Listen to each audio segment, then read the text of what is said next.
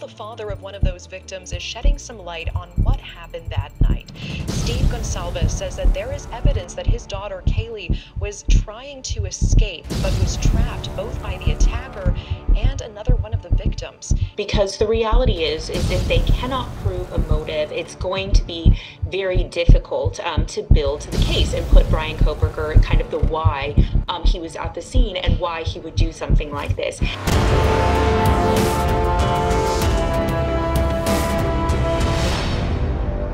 This is Reporter Room with Jessica Della Davies. Hello, Reporter Room investigators. I've uncovered a whole bunch of new stuff and I'm looking forward to sharing it with you. So let's get started. Today we're going to discuss the medical examiner, blood transfer, something I believe I got wrong, the order the victims were done away with, and anonymous sources. By now, most of us have watched the 48 Hours episode with Kaylee's parents, Steve and Christy Gonsalves. We learned that Maddie was probably first. I have always believed that Ethan and Xana were done away with by the perpetrator who entered the 1122 King Road house as he was heading up the stairs toward Maddie and Kaylee's rooms. However, we are learning now that the perpetrator went upstairs first. So a good medical examiner should be able to confirm this by looking at blood transfer, and I'm going to talk about the blood transfer in just a second, so please stay with me. We also learned that Maddie did not have as many defense wounds as Kaylee, and I'm going to share my theory as to why this happened in just a second. I also believe that the perpetrator may have been in the house prior to November 13th, 2022.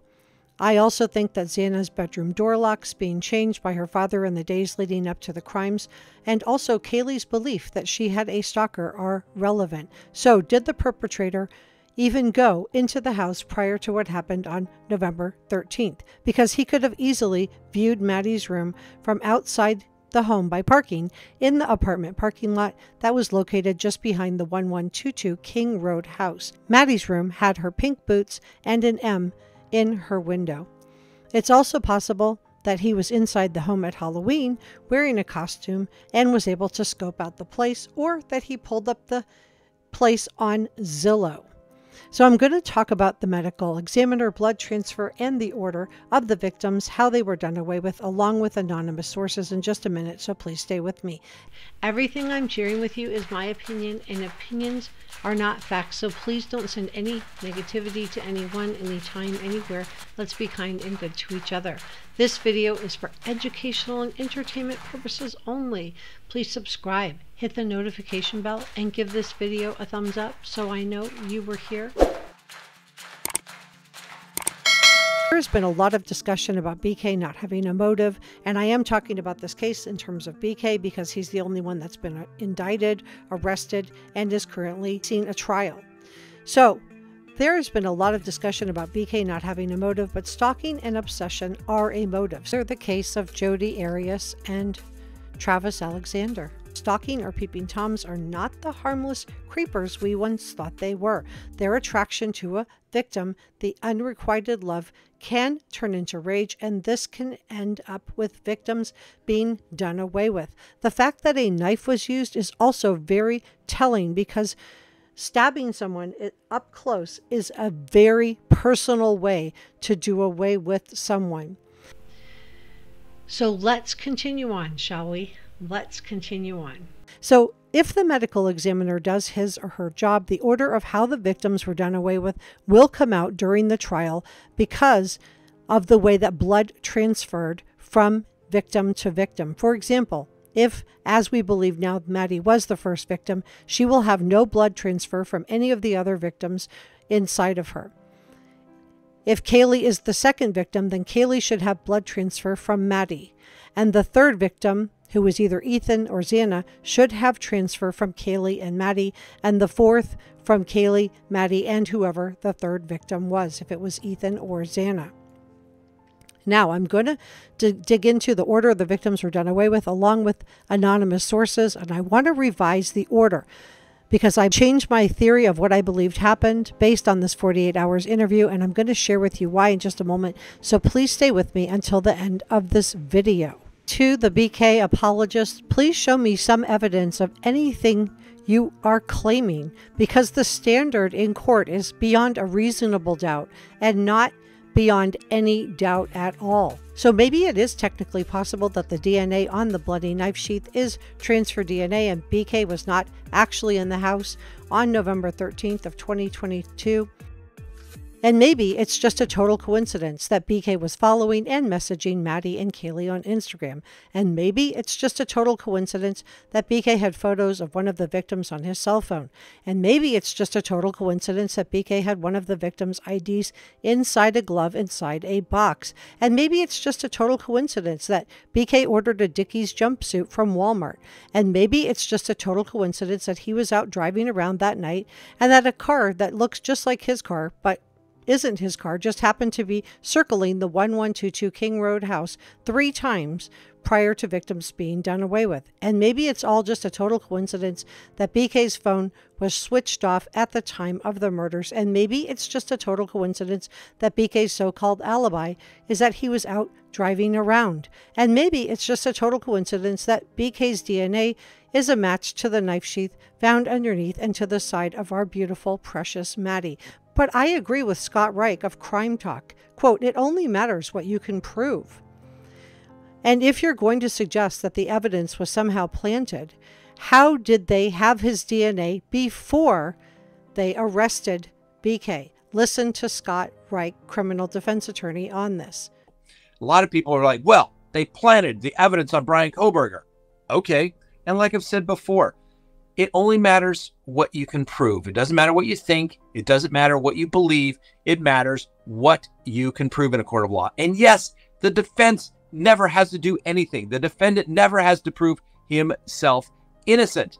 I get that. I have won more cases where we don't put anyone on the stand. We don't present any defense other than a general denial, which is prove it, because at that point, the jurors look at all of the evidence. But if you are going to suggest that the evidence was somehow planted by the police to get Bryan Kohberger, explain how they had his DNA before he was arrested. Please leave me a comment in the comment section below. So he's saying, show me the evidence where this took place in this particular case, because no reasonable juror is going to go out of their way to try and explain away the evidence. The defense team is going to have to show something as to how law enforcement would have gotten BK's DNA prior to him even becoming a suspect in order to plant his DNA on the knife sheath. And the jury is going to want something from the defense team to show that BK was framed.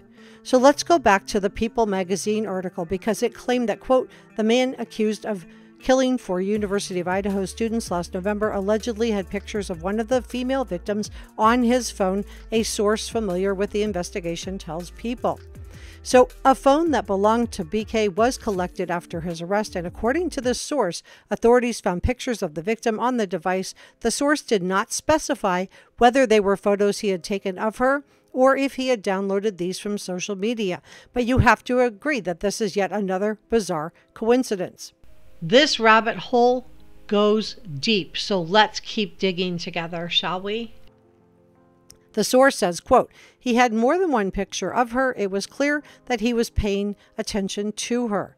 Now, it's not unusual for journalists to use anonymous sources, especially when the case has a gag order in place. People want to speak out, and they will do it anonymously. Case in point is the Charlotte Senate Craig Ross Jr. case. Here on Reporter Room, we were able to share a lot of information as to how Charlotte was found from the Times-Union paper out of Albany.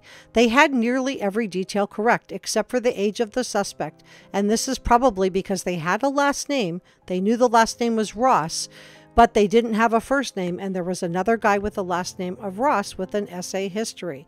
This is why on Reporter Room, I didn't release the name to the public. However, the Times-Union found out it had an incorrect age and criminal history, they immediately published a correction in their newspaper, because that's what do. So this information from People magazine has been out for months and months, and they have never published a correction or retraction on this story, and I think that's worth noting. Were these photos of the victim found on BK's cell phone digital trophies? And I want to revise the order of what I believe happened, and I'm going to share this with you in just a moment, so please stay with me. So here's the speculation warning. I've been reporting for months that I believe that Maddie was the target and that BK saw Maddie at the Mad Greek or on social media and became obsessed. He was parking his car up at the parking lot behind the 1122 King Road house, which is why his cell phone pinged over and over in this location. This vantage point gave him a clear view into Maddie's room. Now, here is what I may have gotten wrong about the order that night. My original theory was that BK entered the house through the second floor patio doors. He encountered Ethan and Xana, who had just received a DoorDash delivery.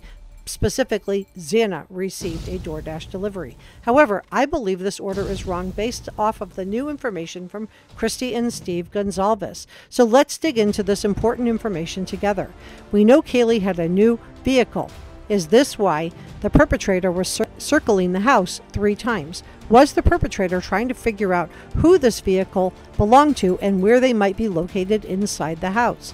We know now that the perpetrator went to Maddie's room first. This is according to the 48 Hours interview with Kaylee's parents. He did away with Maddie first, and Kaylee was trapped between Maddie and the wall. He did away with Kaylee next, and he wasn't expecting Kaylee. I think there was going to be some type of SA gratification. He was not expecting Kaylee to be there, and this is why he lost that knife sheath, because Kaylee fought back. Then, on the way out the door, he ran into Xana and Ethan, and she and Ethan were collateral damage. Now, Dylan was also awakened by the noise upstairs, just like Xana and Ethan were, but she froze. Freezing in the face of danger is a common response. She was startled, but again, seeing a man inside the 1122 King Road house didn't make her jump to, all my friends have been done away with. She probably was startled, froze for a second. He didn't see her, maybe because of his visual snow and because she froze in place. And she probably just thought he was a guest or a friend of Kaylee or Maddie. So no one who works in the mainstream media cares at all about a gag order. Journalists don't care. Sources have always talked to the media in spite of gag orders. Inside the police, inside the prosecution's office, inside the courts, everywhere. You can go back all the way to the John Benet Ramsey case and see how much evidence was leaked to the media prior to the trial. They leaked the ransom note, the autopsy, and tons of evidence. It was all published. So journalists are known to use multiple tactics to gather information, including cash payments to city clerks or law enforcement workers. It doesn't have to be police specifically. So I've seen people online saying everything from the media is fake and the People magazine is, but People magazine is part of a huge corporation and they could be very easily sued for publishing false information. So they do vet their sources more carefully than, let's say, a YouTuber might.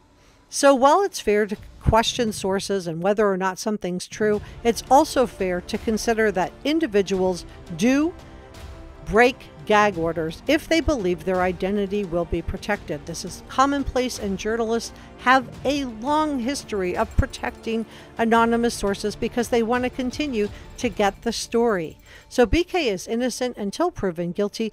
Please subscribe. It helps me so much, and it's free. Thank you so much for watching, and I will see you next time. Bye.